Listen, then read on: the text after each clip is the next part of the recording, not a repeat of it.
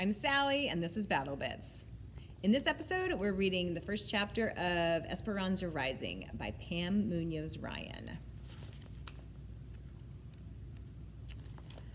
Aguascalientes, Mexico, 1924.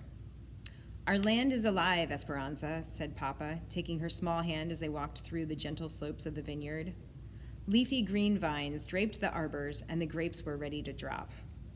Esperanza was 6 years old and loved to walk with her papa through the winding rows, gazing up at him and watching his eyes dance with love for the land. This whole valley breathes and lives, he said, sweeping his arm toward the distant mountains that guarded them. It gives us the grapes, and then they welcome us. He gently touched a wild tendril that reached into the row, as if it had been waiting to shake his hand. He picked up a handful of earth and studied it. Did you know that when you lie down on the land, you can feel it breathe? That you can feel its heart beating? Papa, I want to feel it, she said. Come. They walked to the end of the row, where the incline of the land formed a grassy swell. Papa lay down on his stomach and looked up at her, patting the ground next to him. Esperanza smoothed her dress and knelt down.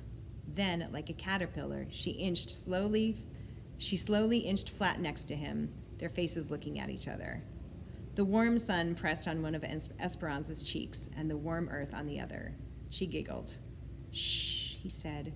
You can only feel the earth's heartbeat when you are still and quiet. She swallowed her laughter and after a moment said, I can't hear it, Papi. Aguantate tantito y la fruta quiera en tu mano, he said. Wait a little while and the fruit will fall into your hand. You must be patient, Esperanza. She waited and lay silent, watching Papa's eyes. And then she felt it. Softly at first, a gentle thumping, then stronger, a resounding thud, thud, thud against her body. She could hear it too, the beat rushing in her ears. Shoop, shoop, shoop. She stared at Papa, not wanting to say a word, not wanting to lose the sound, not wanting to forget the feel of the heart of the valley. She pressed closer to the ground until her body was breathing with the earth's and with Papa's, the three hearts beating together.